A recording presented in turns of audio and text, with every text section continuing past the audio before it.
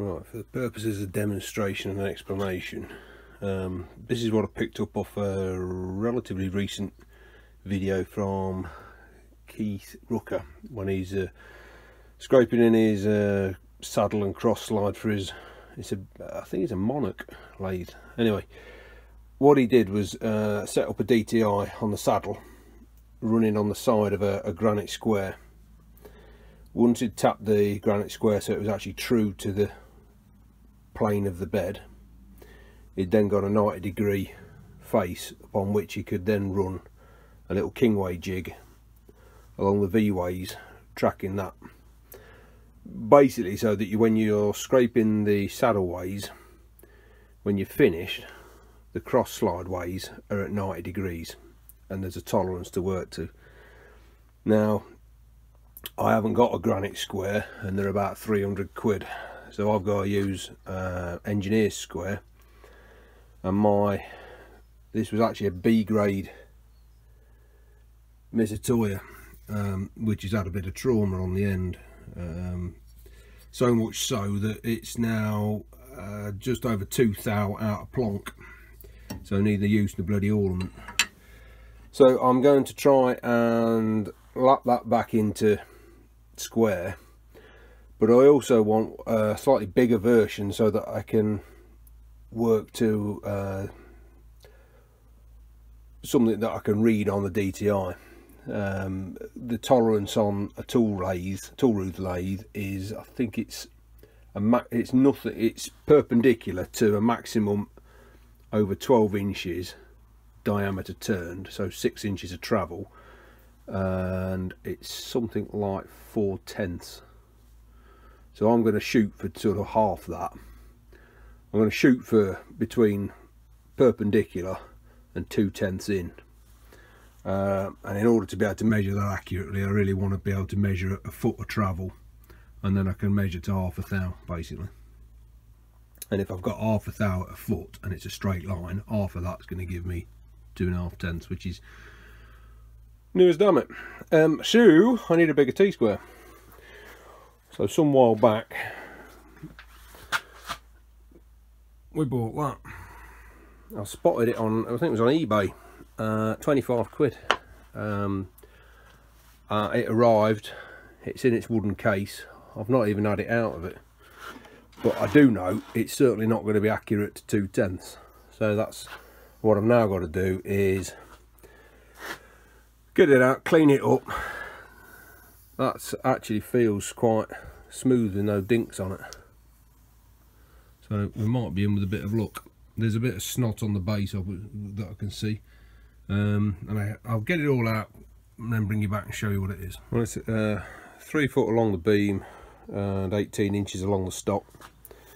As I say, it's had a bit of water damage. I knew that when I got it, but I can't feel any significant dunks, and at the moment I haven't been able to find any kind of a maker's mark. So my plan is get that cleaned up and then come up with some way of checking with the base on the surface plate. I want to check that face is at 90 degrees to it, or how far out of 90 degrees it is. Given the weight of the thing and the lack of abuse that I can find, it might actually be alright. I'm looking for it basically to use that outside face and get something in the region of no more than half a thou out at 3 foot. So half a thou at 3 foot would be 2.5/10 at 18 inches, which is more than accurate enough for what I'm doing. We'll see. Got a bit of cleaning up to do first, and then I have to come up with some method of setting it up on the surface plate, so I can check it's square. Well, it's not the best of setups, but it's as rigid as I can get it. So this is the 3 foot straight edge, a 3 foot beam, sat on 18 inches, sat on my granite, with a bump stop. So basically I slide the beam up to the bump stop and it depresses the DTI, and you zero it. Normally you would reverse the T-square, but as that's so big, I'm just moving the rig round and then doing the same from this side. Providing that thing comes back to 0 repeatedly, and providing that that beam is parallel, if it zeros each time, it's 90 degrees. So it is zeroing each time, and that is at a height of, what, 15 inches, 14.5 inches, which for what I'm doing, I'm only going to be using probably the first half of it anyway. So the next job is to basically stick the beam that face down on the plate, and then run a DTI along as much of it as I can, verifying A, that it's if you like parallel all the way down, and B, that there's no gaping holes under it. It looks pretty good, and I can't see anything. Micrometer measurements are showing it's good to, you know, within a thou. Right, so just checking that the beam's actually parallel. It's a thou indicator, and over the 24 inches I can't see any movement on the needle, so it's certainly within half a thou, and I would say it's probably better than that. So that's cost me 25 quid for a 3-foot machinist square that's good to within half a thou. I'm happy with that. Same test but on my suspected knackered Mitutoyo T. So we set it up, we've got a bump stop, thou indicator, so I've got two thou this side,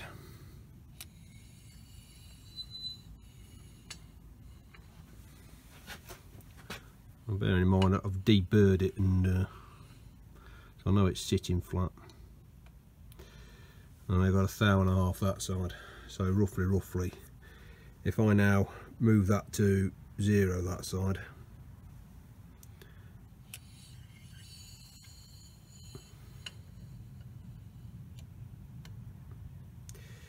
you can pretty much tell it ain't square. I've already verified that the beam is parallel, so I know it's not wear on that. But I mean, if you looked, if I'd have showed you the degree of dints on the beam, you'll see where it's been dropped several times and it's thrown it out. So it's somewhere in the region of 2 to 3 thou out, which is near as bloody useless for that size of a T-square.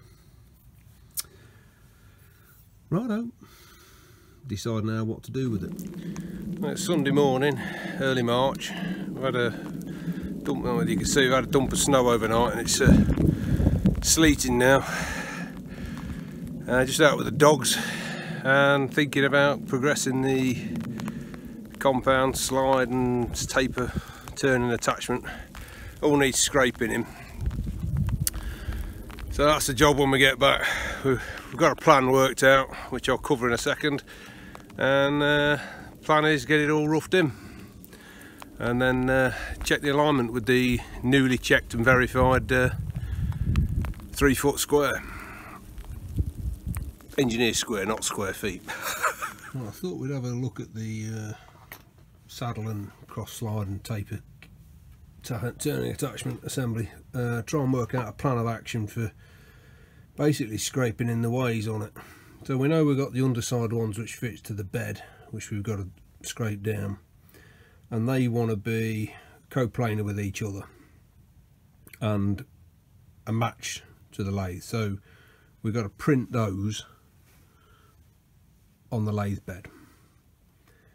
We've then got the various slides built on here. So we've got, that's the cross slide with a prism gib.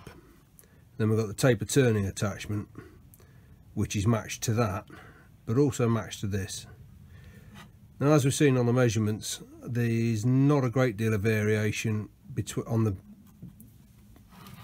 across this point. It's under half a thou, so a tickle up should do that. So we'll probably print that with a straight edge, and then print that with a straight edge, bring them to, and just make sure that we've got an even gap all the way down, and then tickle up the gib that's in there. The problem I've got is printing that bit and that bit, which is the full length, and they're 17 inches length, and they want to be coplanar to each other. There's no advantage, in fact it's a disadvantage for the rest of it if I end up printing it with, say, a straight edge, and even though it could be level, it could be consistent at the same level, if this one actually is running higher, it's going to then throw me out on this face, so that I'd end up with my cross slide presenting a pissed up surface for the compound slide to move on. So as you move the compound round, the tool light's going to change. So I want to try and keep the whole thing all flat and even. Now from the quick scan I gave again, from the quick scan I had of Connolly's book, he talks about working from the top down. Now I'm not looking at the compound at this stage, but working from the top down, I would do those two faces to those two faces, and then those two to those two. The problem is I've got no means of printing that surface against that surface when it's got a bloody great big lump in the middle. So either I've misunderstood what Connolly's going on about, or he must have a better way of doing it than I have. So what I'm thinking of doing is printing that surface on a surface plate to give me a nice bearing contact all the way across, and there's already the signs of scraping on it, so it's not horrendously worn.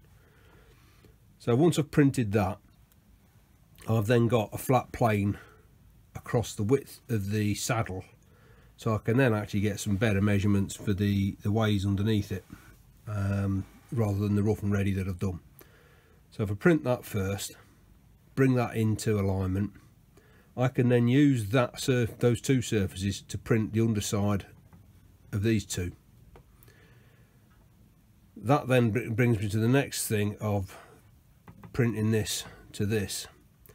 So again, if I print that to the surface plate,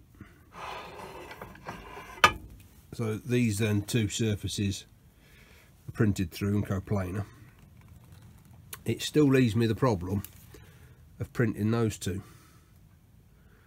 Now again, that's, unless you're using a taper turning attachment, that stays stationary, which is why we've got the compressed wear area in this section.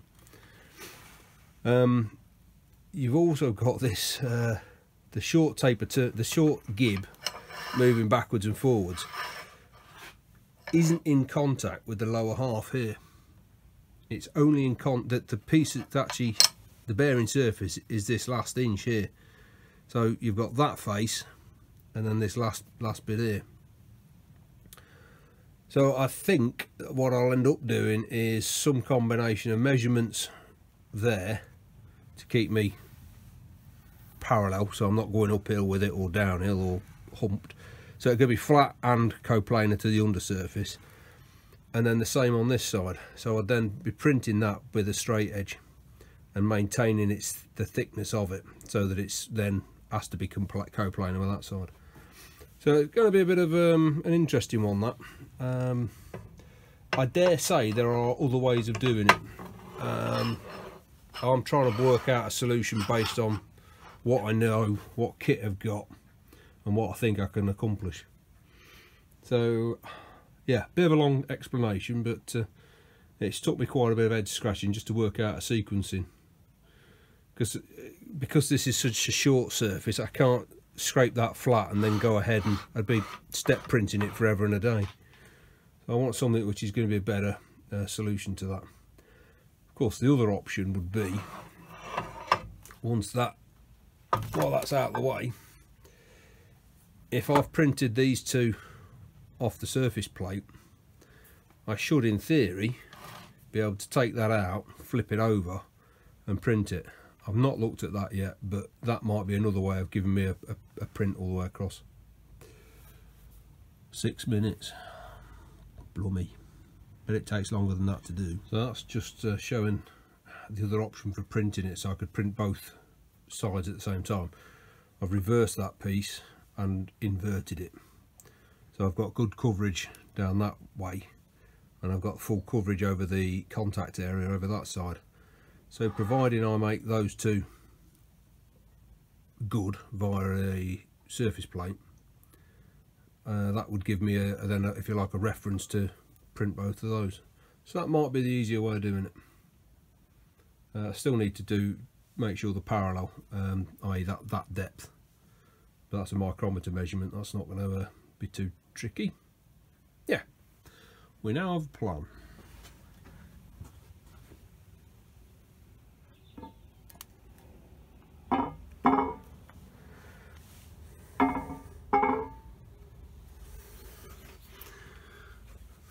There's a lot of ink down. You can see the hinging of it, yeah? It's hinging somewhere around here.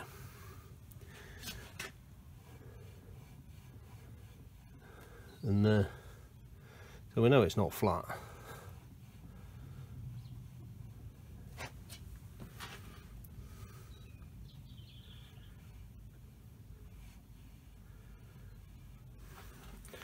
So let's see how it is. So you can see hard area there, tiny little bit at the far end there.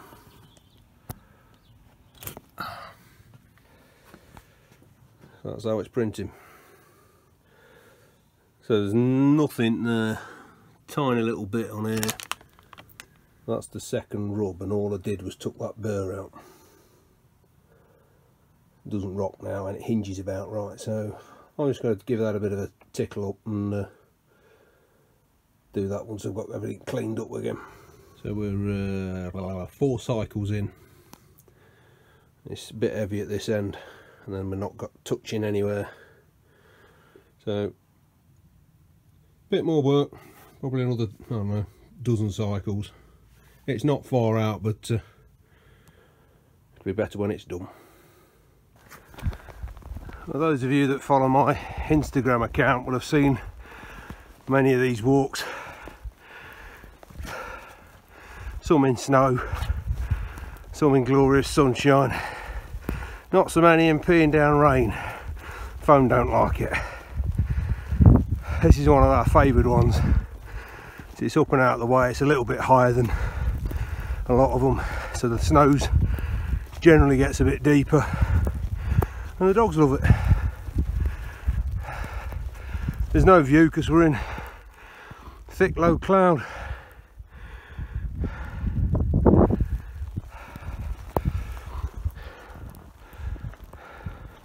We walk up through the plantation and then we get up onto the ridge. Nice part of the world. This has had 4.5 hours and I'm calling it done.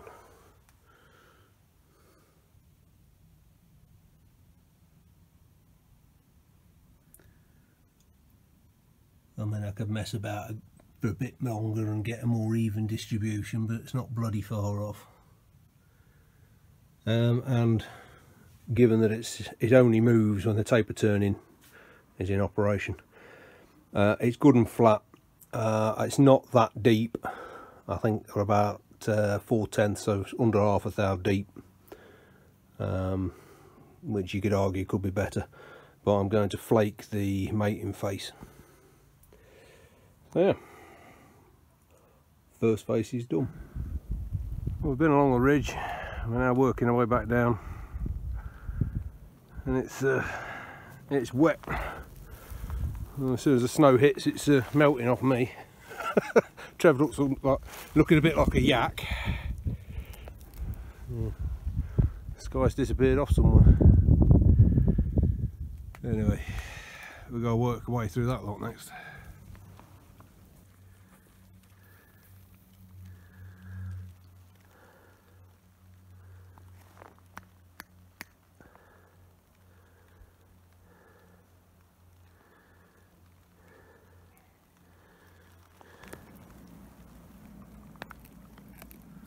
I do love the peace and quiet when it snows.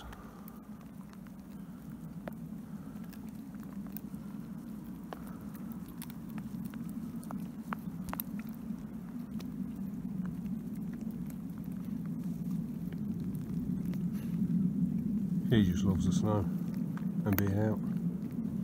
So that's the first print for the taper slide. So it's touching at the side ends, and as this end runs off, you can feel it dropping down. So I know I might do another print just to highlight that area on the ends, because when it's actually in place, I think this is 18 inches and the mating piece is 17, or this might even be 18.5. So I know that when this is flush at the end, there's an 1.5 inches or something over there. So all of this section's worn, and that's not as worn as much. Anyway, so that's the mating faces. You can see the area of print. It's picked it up, put the ink up off the end there. Jolly goodly. So we're scraping the mating face to the saddle, and it was evidently worn more than I'd anticipated. So this was the leading edge. So this is the edge that gets shoved down with the cutting forces, and basically all of that section's about 1 thou below that one. It's getting slightly complicated because you see the silver line there. That is the edge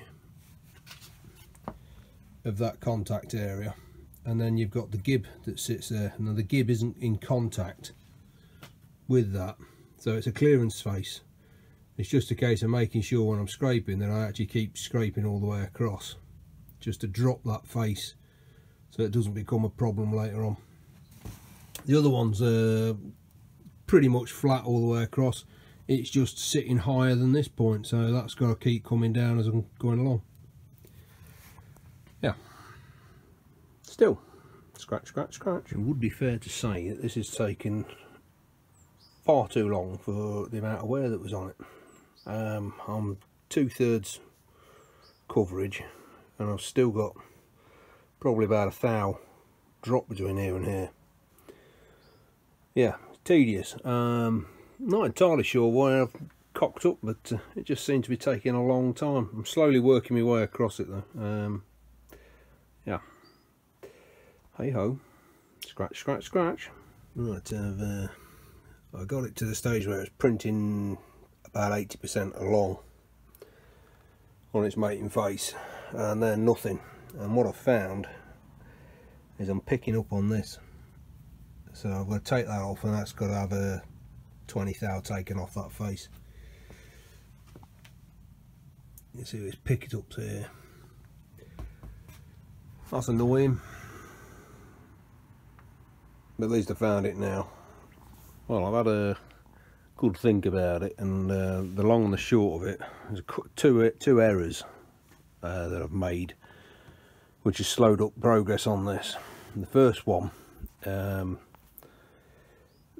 section I've penned in there sits above the gib, which is as I showed earlier, a prism gib. So it's tapered on both sides, and as you screw these fixings down, the gib moves that way, which pulls on the well, as you screw them up this way, actually it clamps in there because it's wedged against an angled face here. Anyway, the problem was I didn't scrape back enough, so as I dropped this edge, this rear edge was picking up, and you can see it now, but that's a very, very light inking on the plate, and you can see there's still a bit too much contact along the edge of that strip, which is why I've inked it. So I'm just going to take it all off, another heavy scrape. That was the first error. The second one was the boss on the end of that.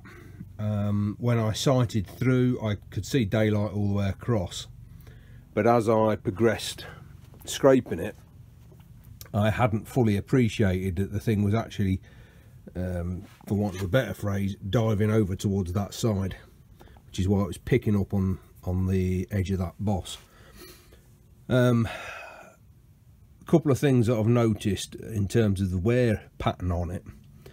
The leading edge is worn, but I think at some stage, either on the original manufacturing or in a subsequent re-scrape of just the compound, like just this assembly, the section sort of 3-4 inches in, this section had been relieved quite heavily. I didn't notice it when I started printing it all, for the simple reason it had worn so much at that end, so it just looked like a badly worn plane. And same here. But when I actually started thinking it through, I think the gib's been relieved on this section, and it does stack up that's maybe what they've done on the mating faces here, which basically led me to having it high this end a lot higher than at that end, albeit still on a flat plane. So then when I was trying to match that to it, I've closed down the clearance at this position. So I've spent then a long time shifting material out the rear faces, particularly that one, to cock it back up and take the tilt, so if you like, when it's the other way up. This was very low, that was very high, so I've had to take more off that edge, and it's just been chasing that print, I guess is the one, if I want to better phrase. The print was not as easy to do, so I've ended up going back to basics and doing very, very small movements so that I'm not tipping it up and over. So yeah, a lot of waffle, but I should have picked up the lesson, because I came across the same issue when I was doing the dovetails on the ram of the shaper. The flat that dovetail fits to runs alongside the flat that the gib fits on. That section was worn, that section wasn't, but the whole lot had to come down flat, and I'd messed that up until I understood what the hell was going on. So yeah, you'd have thought I'd have learnt the lesson first time round. Hey ho. Well, I won't say it was a quick job. It seems to have taken absolute bloody eternity, this one. Anyway, I've now got the bottom half, if you like, the matching faces to these are now good.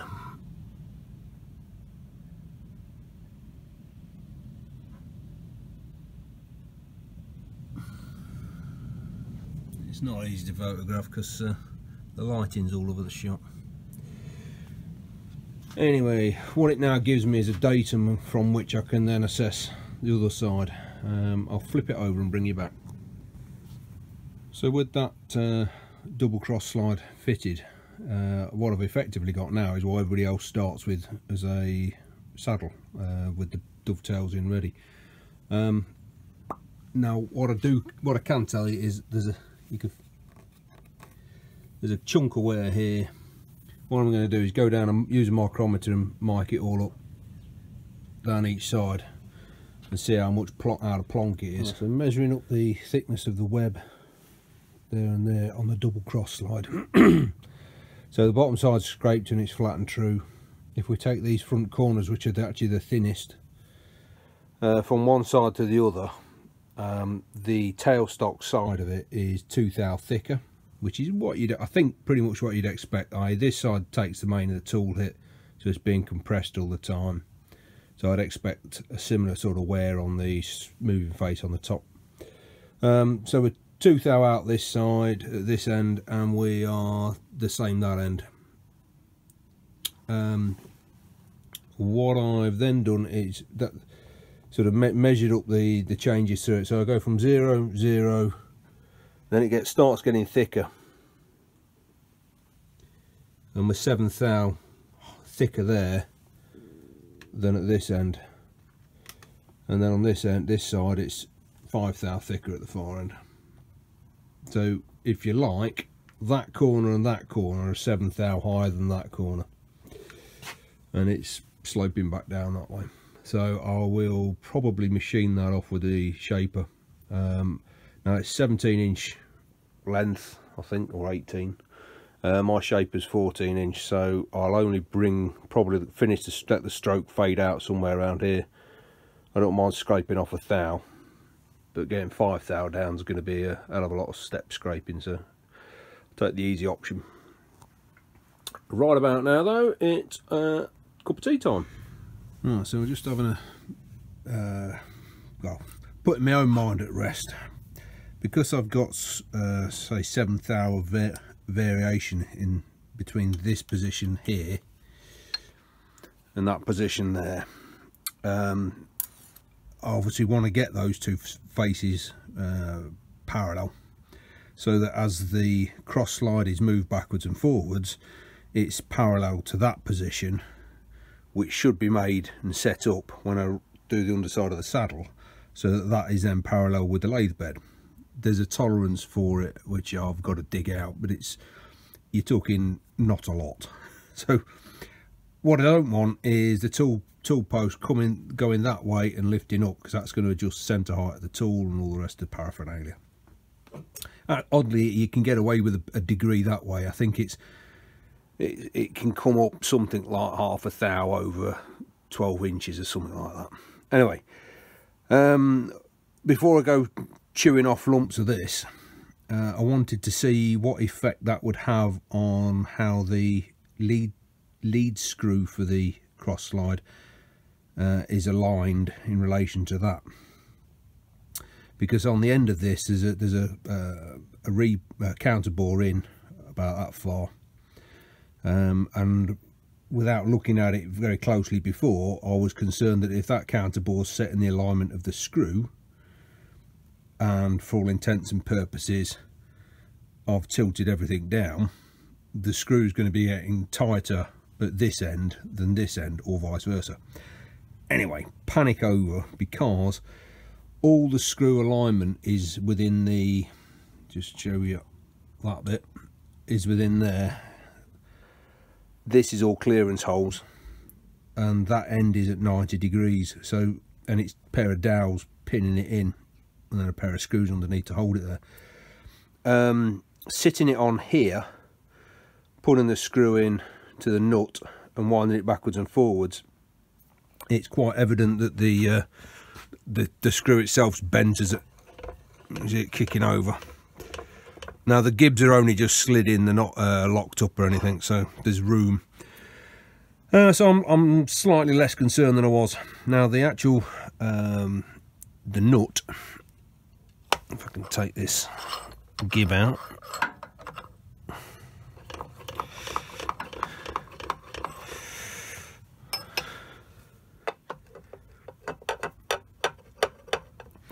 the nut, you can just see, it's started to recess there. It just sits on a collar in that hole. There's no retaining grub screw or anything.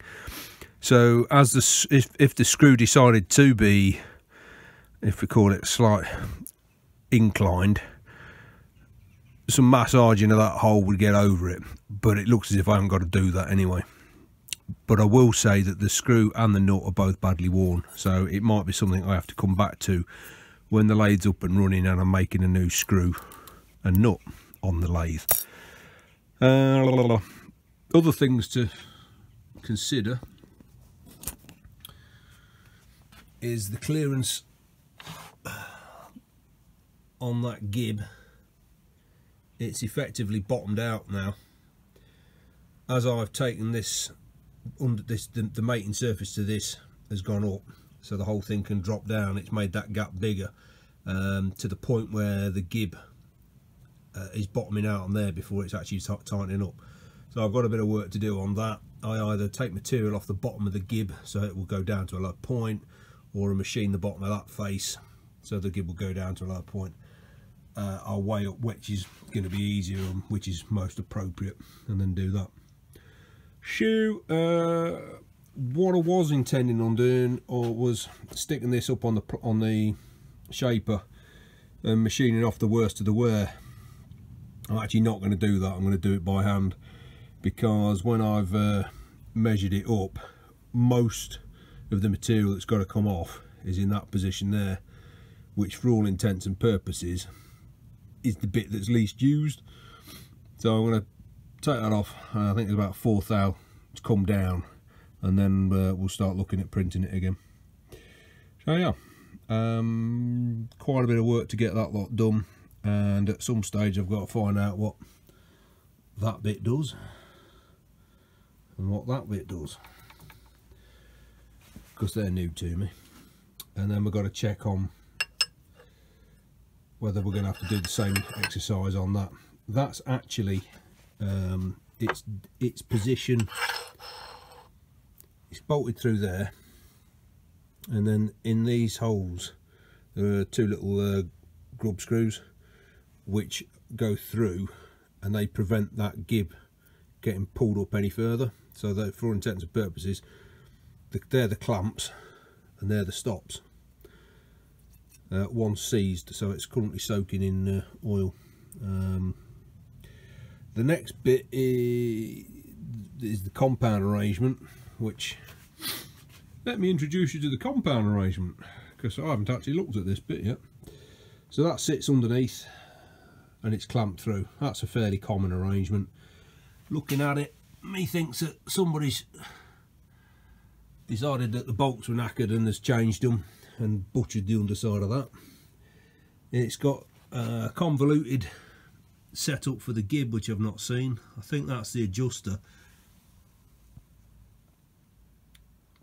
but it's, can't get my head around how it's looking, because it could be just a tapered gib, in which case that'll be a new one for me, because I've not done a tapered gib before. But that whole that bit weighs more than my cross slide and compound on that. Anyway, yeah, just for a bit of humour, when we got the lathe, that's how the turning tool was set into it. And no, it's not a thread cutting tool. I don't know what the hell's gone on there. Been like it for a while though, looking at the setup. So yeah, that in itself's quite a bit of time to refurbish all of this lot. The handles bust off. It'll all have to come out anyway. So yeah. So the plan now is to scrape that down flat and parallel, check my fits, and then fit the cross slide to that, and then check, well, no, I'll scrape these two faces, and then I'll check on the print of the angled face there for that bit, because I need that sat on that where I'm getting it, it's aligned, so that then when I put the saddle on the bed with the big T-square on, I can actually check that I can scrape the ways in and maintain that at 90 degrees to the ways, which was where I started from. That's one of the last checks I'm doing to make sure I've not drifted too far off the original alignment. Now it may not have been finished scraped at the same time as this was rough scraped, broad cut, but I would have expected that pair of surfaces to fall within a thou of being coplanar to this, and as it stands now, I'm within half a thou, running it down on the face where the gib would have been. So yeah, I'm reasonably happy that those faces are in alignment with where they were.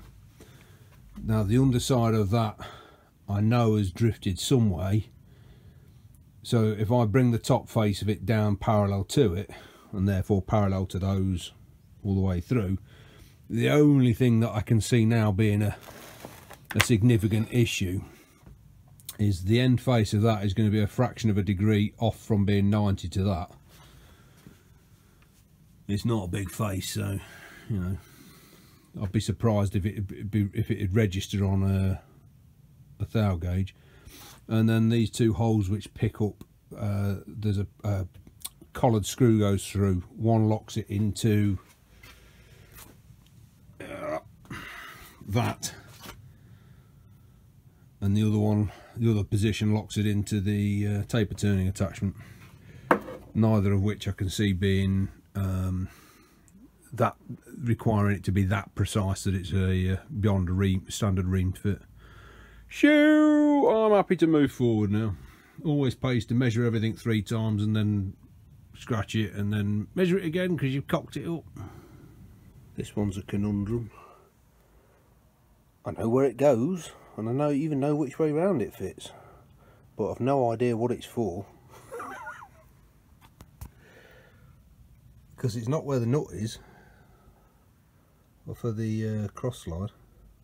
So I'm at a bit of a loss as to what the hell that there. What is it and what does it do? Answers in the comments below.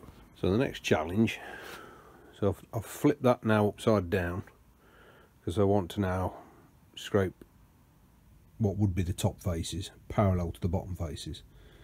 So the first challenge is how to print it. So that's it flipped upside down, and you can see there's no way I'm going to get coverage on that section and on the overlap there and under there.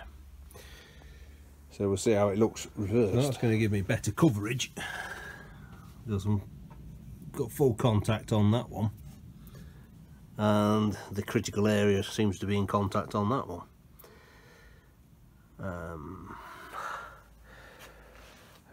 But that does mean that if there's any error on the other face underneath, that's going to be doubled, I think. Yeah. Well, we'll give it a go. We'll rough it in with a micrometer to start off with. So the plan is to basically get a measurement of that, which is 367 thou, all the way down here, all the way across.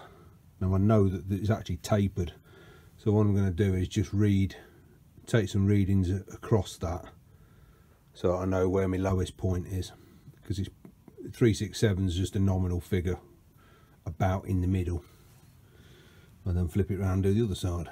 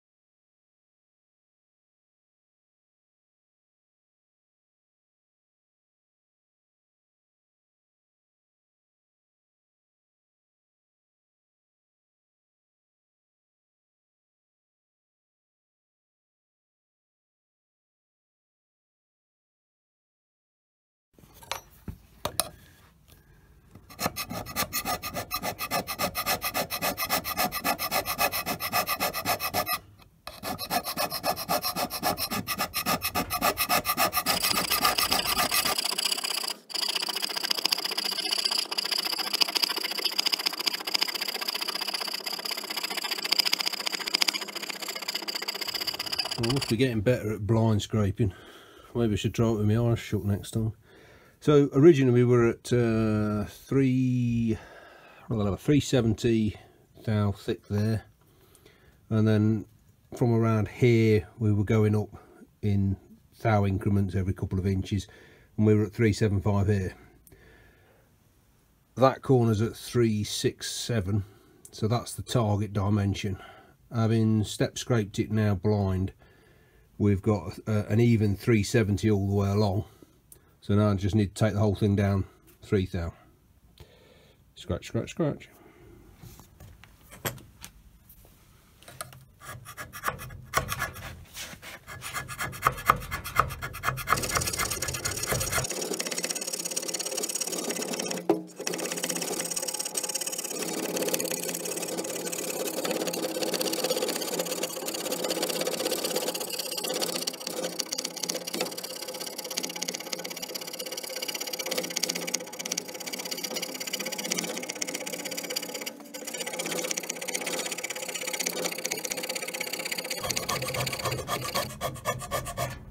Right, so that's all roughed in now. That's the lowest corner, and it's all within, if that's 0, I think the highest point's 3/4 of a thou above it. So there's enough for me to scrape it down, bring it in now, I'm hoping. I've dressed off the impact damage on that corner, whatever caused it. I might do that one later and just blend them so they look the same. Because obviously this face is visible. I've been chewing over, I might actually make up some chip guards at a later date to fix on the back of the cross slide, keep the crap out of the slides, and this